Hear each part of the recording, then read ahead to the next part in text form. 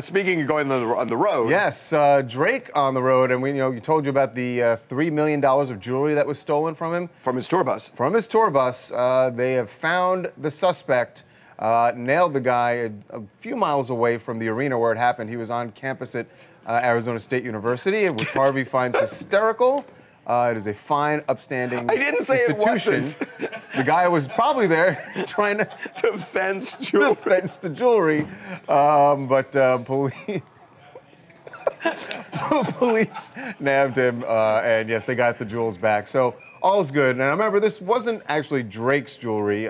What cops were told is that it belongs to his DJ. What cops were told. Yes. Was that it belonged to Future the $3 million Prince. belonged to the DJ. Yes, exactly. So we got Drake now. He's now performing in L.A. We got him out after his show at Staples Center. We asked him about the heist. Check out his confusion. Drake, what do you have to say to the guys that robbed me? Nobody robbed me. Huh? Nobody robbed me. Well, they got that man arrested, you know what I mean? Say what? They have that man arrested. So he's being a stickler for the details. Nobody robbed me. Yeah, you don't want to be robbed if you're Drake, right? If you're a big hip hop star, getting robbed of your jewelry is not a good look. And he says it wasn't his. He says it was the DJ's jewelry, which makes him one of the most prosperous DJs in the history of concert DJing.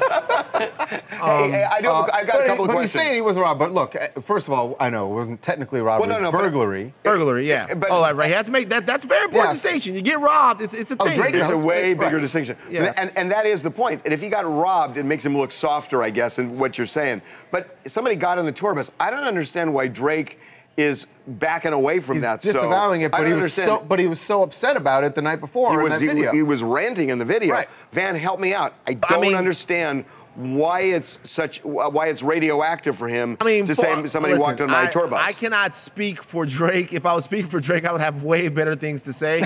But I just imagine that, Drake is a very protective guy of his crew and of his image. He has a security blanket around him as far as friends he's known for a very, very long time.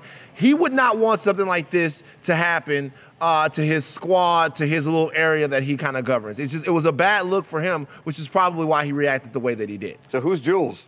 I mean, what do you mean? They're Future the Future Princes. the Prince's jewels, man. Listen, you make a lot of money spending them records, bruh. I don't know why you keep questioning Future the Prince. I'm just a questioning kind of guy today. If he were Future the King, would you? Future the Emperor or something like that? Future the Pope. Hi, this is Javante Bailey. I'm from Orlando, Florida. I just feel as if it's maybe like an ego thing.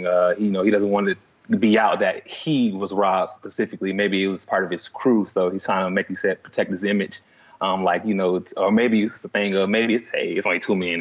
They got $2 million. It is what it is, and Javante, that can't be the case because he went nuclear when he found out that somebody took the briefcase. Yeah, almost like it was his. We're gonna take a break.